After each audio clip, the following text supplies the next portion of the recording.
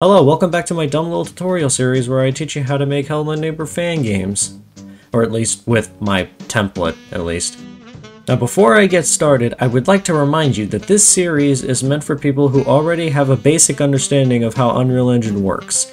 If this does not apply to you, then this tutorial series is not for you. Alright, now let us continue. And so in this episode, I will be teaching you how to make windows. So create a new blueprint class and make it an actor class. Call it a BP_window. And once you have that opened up, create a new static mesh component. You can just leave it as static mesh. And make the static mesh window, just plain window. If you wanted a smaller window, you'd use a window small, which is this mesh right here, but for now we'll just be using the regular window mesh.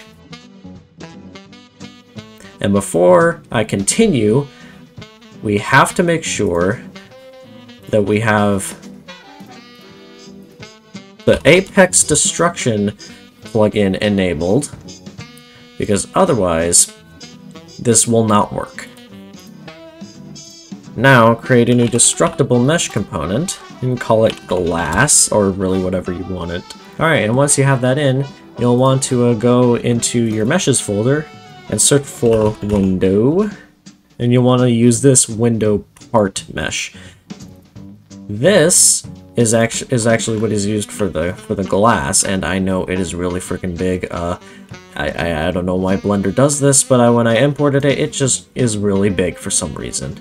So yeah, and so you'll want to right click on that and click create destructible mesh.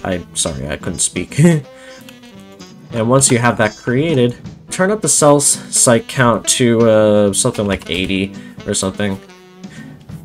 This will actually determine how many pieces this will fracture into. And depending on how good your computer is, you can set it to like 1,000 or something, but honestly, my computer can't handle that, so I'll just leave it at 80. And then once you set the cell site count, click Fracture Mesh. And there you go, it's all fractured for you. After you're doing this, you'll want to scroll down to Effects, Fracture Effects, and then for one, because this is when it is in its broken state, you'll want to set the sound to window glass. Yep, glass break Q. This is the glass breaking sound. So this is what it'll be playing once it has entered its broken state. So once you have that, you can close the window and set the destructible mesh in the window blueprint to the window part_DM. Now it may not show up in your blueprint at first, just compile and save and basically just keep opening and closing the the blueprint, just hoping that it'll show up. Like, see, there it is. Now you'll have to scale this down quite a bit until it's about there, so it actually fills it up correctly. Now, once you have this, we can actually get to the blueprinting. But before we do that, this is very important. You have to go into the collision tab or section or whatever and check simulation generates hit events. This will actually allow the event hit triggers to actually, like, you know, trigger once something has hit the glass. If you don't have this checked, nothing will work. Alright, so once you have that, make sure you have the glass selected, right click and search for event on component, add on component hit, this one.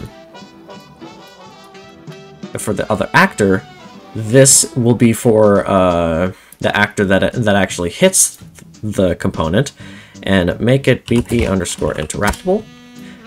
This will make sure that only thrown objects will be able to hit the glass. And drag off as BP interactable and search for get velocity.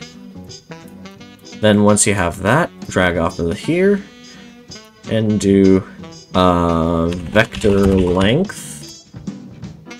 Then once you have this, drag off of here and do greater than or equal to.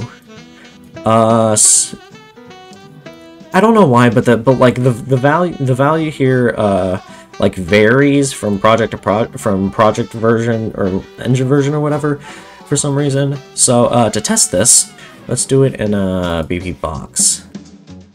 H string. Get velocity, vector length. There we go. File save. And now let us test it. You can see it, but that actually scared the living crap out of me. I forgot that I implemented this guy. Let's just delete him. So, yeah. So as you can see, it is now printing the current velocity. And once I throw it... Okay, so it seems that the velocity it gets set to is about 700 or 800. Let's set this to 700, just in case it doesn't get to exactly 800 or even below it. All right, now we can delete this and close that because we don't need it anymore. And now once we have this, we'll drag off of here, branch. And then, this is where we actually get to actually making it break the glass. So drag the component into here, drag off of here, and search for apply damage. Connect this to true. And before I go further, I would just like to clarify what exactly this is doing. So this is getting the velocity of BP Interactable along with any child blueprint actor that is deriving from BP Interactable, and is getting the vector length of the velocity and checking if it is above or equal to 700. If this is above 700, it will trigger this apply damage node and break the destructible mesh. All right, we'll set the damage amount to 1 or 1 because we actually wanted to apply like damage so that it actually breaks. And for the hit location, we'll go back over here off of the hit result, do break hit result, and then for the I don't think it really matters. We'll just use location for the hit location and the impulse direction being the normal impulse. And for the impulse strength, we'll just do 1. I don't think it really matters. All right.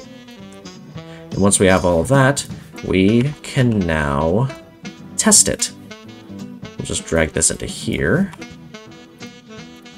and go over here. Wait, what the? Hold up. Let me just drag this off over to here and see if this is actually triggering, because if it is, then... Okay, so it seems that I set this too high. I might be doing this for a little while, so I'll just cut to when I actually have it working properly. 2,000 years later. Alright, I have come to the conclusion that 200 actually works best in this scenario. For some reason. I don't know exactly why the velocity is different. It's probably because I'm too close to it or something, but I don't know.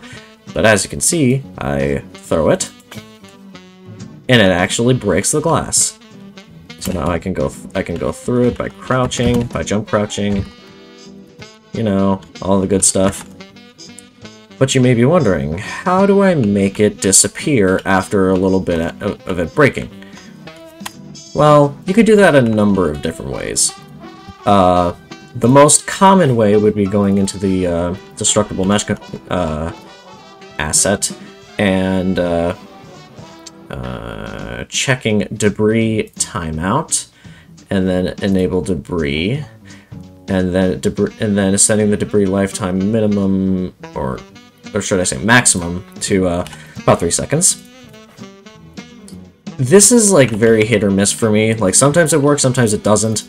But if it doesn't work, then yeah, as you can see, it's been way longer than 3 seconds, and it just doesn't work for some reason. So yeah, we'll just undo all of this. Except for enable debris. I don't think we really need to disable that, but whatever.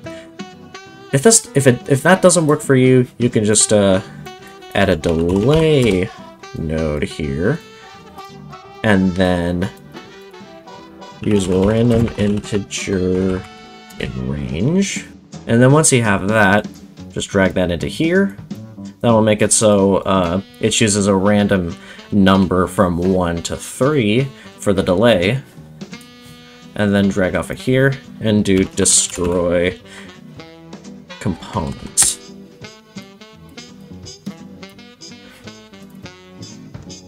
This is essentially doing the same thing as the debris timeout thing.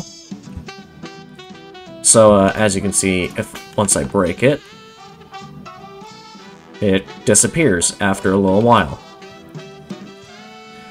And you can do the for the small window, it's essentially just a duplicate of a BP window. Let's call it small, except the destructible mesh is, of course, the small window, but the glass is rotated 90 degrees and scaled down a tiny bit. Except that you might have to scale it down, or like change the locations a bit more because of just how just how big it can get. All right. And as you can see with this one, it also works the exact same way.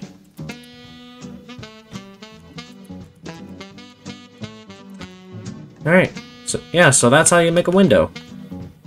I hope this style of tutorial is way easier to follow than my previous ones. The only reason why I had them going so fast before was because they were very simple concepts that could easily be explained in a few minutes rather than a 10 to 15 minute video explaining very simple concepts, especially if it's just a template. All right, so yeah, if you want this style of tutorials for the rest of the series, just like and leave a comment down below. And if you aren't already subscribe. I know how many of you aren't subscribed. Just look at these statistics. That's just insane to me. Just please, for the love, subscribe if you watch my content. Anyways, that's enough shilling for me, so yeah, I'll see you guys in the next video.